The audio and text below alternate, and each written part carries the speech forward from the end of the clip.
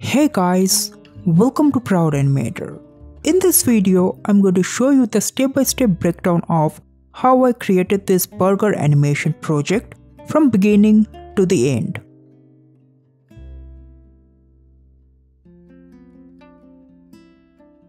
I started with the burger illustration with basic shapes and white fill and black strokes. At this stage, I'm avoiding the color selection process so that I can mainly focus on the overall structure. So once I'm happy with the overall structure, I started adding colors. For the color selection, I generally refer to Adobe Color and Pinterest. Then I moved on with the next frame illustration. I have reused few elements from one of my previous projects and modified the shapes. I also did some experiment with the color and the overall background setup.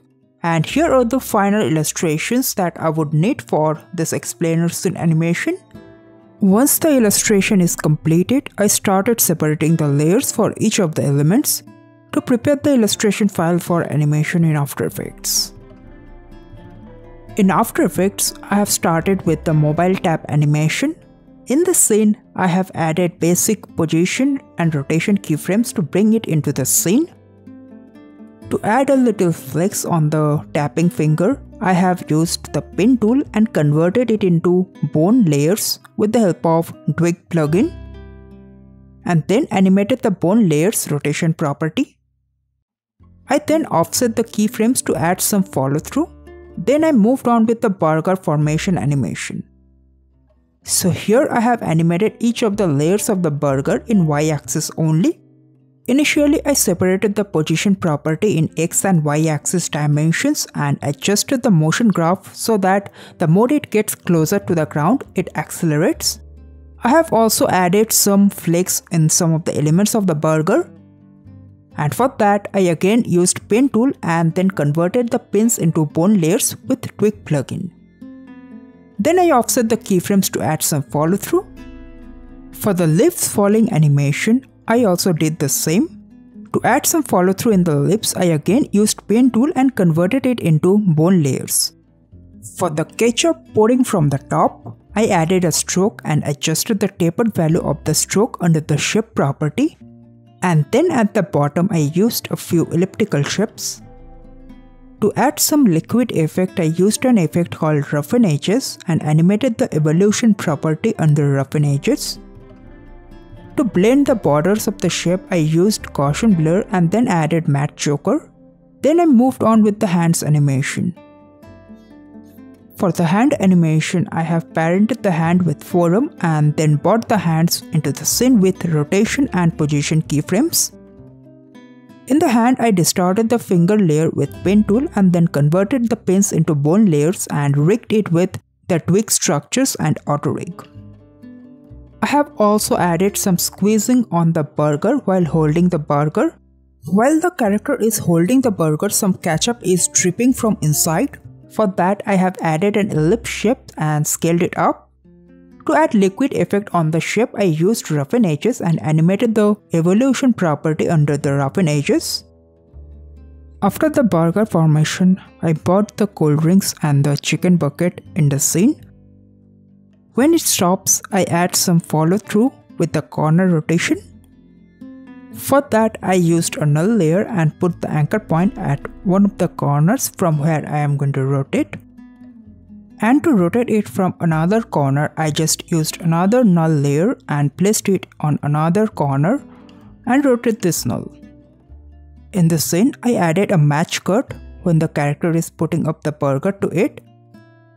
To match the momentum, I added the cut in between the action. To implement the match cut properly, the momentum from the first scene to the next scene should be similar.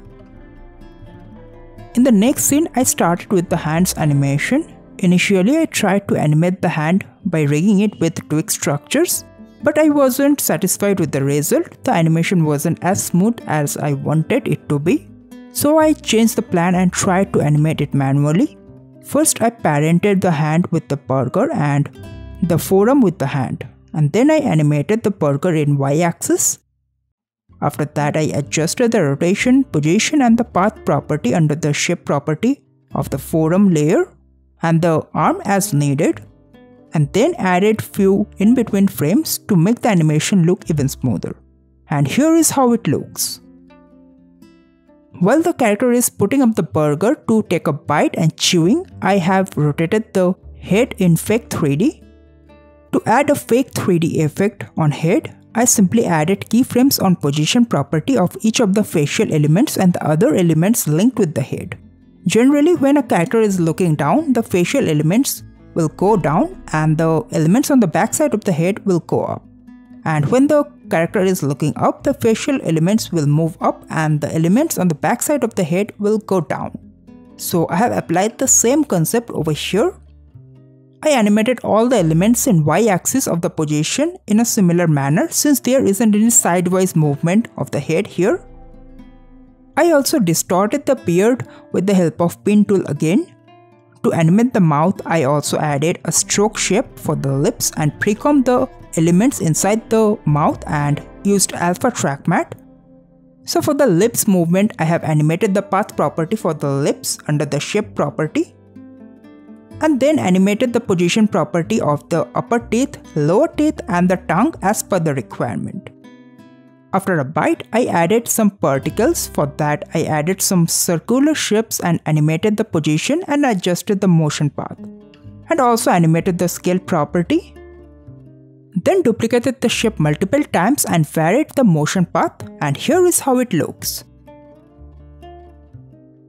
So these are the steps that I followed throughout the project, and here is how it finally turned out. So that is it for this video. I hope you learned a few important tips and tricks to help you in your project. So if you liked it, then make sure to hit the like button. If you have any doubt regarding the techniques, then make sure to comment down. I would be happy to help you out. And if you are here for the first time, make sure to subscribe the channel and hit the bell notification button to stay notified for all the future updates. Until then, goodbye.